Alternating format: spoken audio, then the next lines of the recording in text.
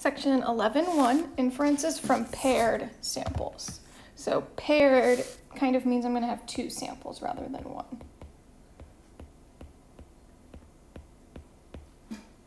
So example 1, a pharmaceutical company has developed a new drug that they feel will help people who suffer from insomnia get more sleep per night. So they get a random sample of 18 patients who suffer from insomnia, and they record the number of hours they sleep for 2 randomly selected nights. So that's where my second sample is coming from. For one of the nights, they're given a placebo. We'll see that in the data. And we record how long they slept. And then the second sample, so we have one sample for placebo, and a second sample they were given the drug, and we record the hours of sleep. And so we can see most of the people slept a little longer. So the first person slept 5.5 with the placebo, 7.2 with the drug. The second was 5.6 with the placebo, 7.1 with the drug. So they're sleeping a little longer. There are a few exceptions, right? One person slept 4.6 and then only 3.4 with the drug. So they're not all sleeping longer, but it definitely looks like most of them are sleeping longer. So what we're going to do is we're going to do a new hypothesis test because we have 2 samples. And then we can't use the one sample mean t-test because now we have 2 averages and not 1 average. So we're going to look at their average sleep, but we're going to look at their average sleep for 2 different samples.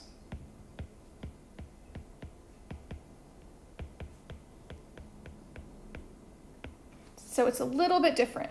So we're going to have mu1 for the placebo, so that's our first mean, and then we'll have mu2 for the drug. So there's 2 averages, so it's a different test. So there's not a number that we're comparing to, we're comparing 2 samples, right? Other times we would just have an average and we would compare it to a single value, but now we're comparing 2 different samples. And then D is going to stand for differences. You can see that under the note. This is that sum of D squared, so we'll just use this to check for typos. I'll show you that when we get to the calculator. So just kind of keep that there. We'll come back to it in a second. So does the data show at 1% significance? So my alpha is 0.01. That the drug will increase on average. So we're in mean land. We just happen to have 2 means rather than 1 mean. The number of hours of sleep per night for patients who take it. So how do we figure out increase? So this one we have to be a little bit more careful because we have 2 averages, so increase and decrease aren't always the direction you think of. But HO will be the same as always, that's the equal case, but in this case, we have the first average equals the second average. So mu1 equals mu2. This just means sleep on placebo and drug are the same. And then I called mu1 the placebo. So mu1 is usually our first sample. So we want to show that the placebo is actually less sleep than the drug. So that's why we have to be careful with the words increase and decrease and not immediately jump into anything when we have the 2 samples. So increase means it'll be higher later. So it means the first sample will actually be less than the second sample. So I like to write these in words so that I don't get kind of influenced by using increase or decrease incorrectly. So for this example, my hypothesis in math terms will actually be mu1 is less than mu2, meaning you're getting more sleep on the drug. All right, so what we're going to do for these is we're going to calculate differences. So that's what I meant by D above, because differences can tell us if there's a change. So if the difference is close to 0, then the sleep is the same on the placebo and drug. If the difference is less than 0, so when I say difference, we're doing mu1 minus mu2. So if it's negative, it means the second number is bigger. So mu2 is larger when it's negative. And then when it's positive, it means the first number is larger. So mu2 is smaller and you're getting less sleep with the drug. So negative means we're getting more sleep with the drug. Positive means we're getting less sleep with the drug. We usually like to talk about the second one because that's usually our more interesting sample. In this case, right, we're more interested in the drug than the placebo. So we're going to calculate differences. To save some time, I already did some for you. Otherwise, this would just waste a lot of time on the video. But to do differences is I'm just taking each value. So I'm taking the first one, 5.5 minus 7.2, and we get a difference of 1.7, negative 1.7, and that negative is important. And then we do in the next row, 5.6 minus 7.1, negative 1.5. And then for the third one, 3.8 minus 4.9. And then you'd keep going if I didn't do it for you. So again, remember, negative means they're sleeping more on the drug. So that's why most of these are negative. And then positive means less sleep on drug. All right, so what we're going to do is we're going to go ahead and enter the data into the calculator. I'm going to give you two options. Technically, you never need to enter the first one or the second one. We can enter just the differences. But let's say you had to calculate all the differences, so I'm going to show you how you could do that as well. So pause the video and enter the data into L1 and L2. And then come back once you have it on the calculator, because I already have it there. So pause the video. I got the data entered. I have L1 and L2. So L1 is my mu1 list, and L2 is my mu2 list. So drug and placebo. So placebo is L1, drug is L2. And then you're back because you already entered everything. So we're going to go over to L3. We're not going to enter in the spots. We're going to go all the way to the top. And if you find this too confusing, just type the difference data. But this would be a shortcut to find all these values if I didn't tell you these values. So you're going to go all the way to the top. Notice L3 is highlighted, not a point, not any of these. So L3 at the top. You're going to hit enter, and you're going to do second L1 minus second L2. So what I'm typing is I'm typing L3 equals L1 minus L2. This is at the top. And then hit enter. And then what's really cool is it does the whole list for you. Notice it entered all those values. If you don't want to do this, just enter all this data on your own. It's just a nice shortcut because it finds it for you. So what we're going to do is we're going to do one var stat for the differences. So we don't really care about these two. We only care about the differences. So we're going to go to one var stat like we've been doing. But we're going to tell it to look at L3 because that's where my difference data is. So depending on how you entered the data, you might be telling it to look at a different list. But we'll go over to one var stats. Make sure you tell it that your data is in L3. Oops, I went to two var stats. One var stats. L3. Double check where your data is, right? Just in case yours isn't in L3. And then we hit enter. And then rather than calling this X bar, like the calculator thinks it is, I'm going to call it D bar for differences. So my average will be negative 1.17. And we're just going to use D because that's going to help us remember we're looking at differences. And then we'll use S just like normal for standard deviation. And we get a standard deviation of 1.1757. Remember, we like 5 digits.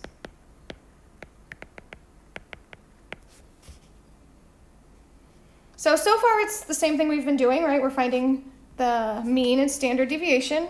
We're just finding it from a different list. So we're finding it from the differences rather than the data. So differences are useful when we have two sets. So what we're going to do is we're going to find t-score. Remember, we like t-score when we're looking at averages. The formula changes a tiny bit.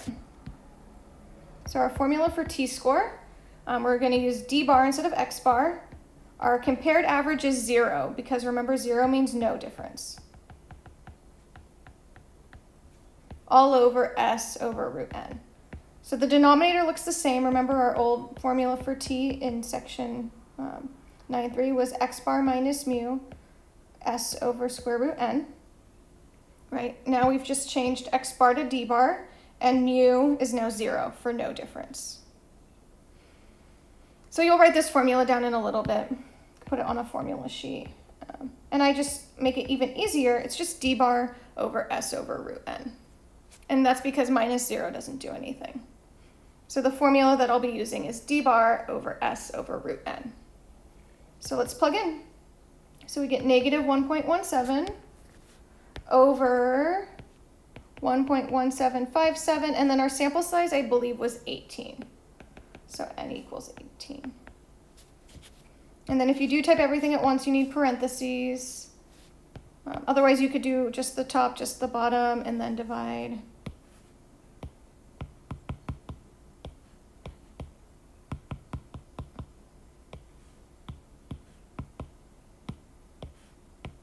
When we get a pretty far z-score, negative 4.2222. So I'm pretty sure I'm rejecting, right? Because this is way beyond 2 standard deviations. Our difference was quite a bit smaller than 0, but let's do TCDF to find that out. All right, so step 4 again is p-value. So we like to draw the curve. Negative is on the left side, so negative 4.222. And then we have to decide which tail we're using. So that comes from here. So since it's pointing to the left, it's left-tailed. So we'll shade the left side for less than. So we don't have to double because it's a single tail. We have degrees of freedom is 18 minus 1, or 17. So our p-value will be TCDF. Our lower is negative 10 to the 99. Our upper is negative 4.222.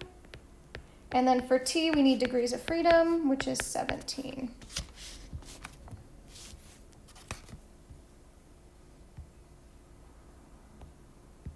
And we'll go ahead and type that. TCDF, so same menu we were using in chapter 9. It's very similar to section 9.3, we're just looking at differences instead. And so we get a t-score, so this is one of those tricky numbers, I'll say 2.9 because 8.6 would round up to 9, e to the negative 4. So the answer is not 2.9, right? Remember, this means move the decimal place. So we go 1, 2, 3, 4. So 1, 2, 3 zeros, and then 2, 9. So make sure you're paying attention to these e's. Sometimes we miss them. They're very important. So this is very little risk. This is way below our cutoff of 0.5, that was, or 0.1 for alpha. So it's little risk, so we're going to go ahead and reject. It's very unlikely this would randomly happen if there was no difference. So we'll reject HO. We're rejecting that there's no difference. So there is enough evidence to show that there is a difference.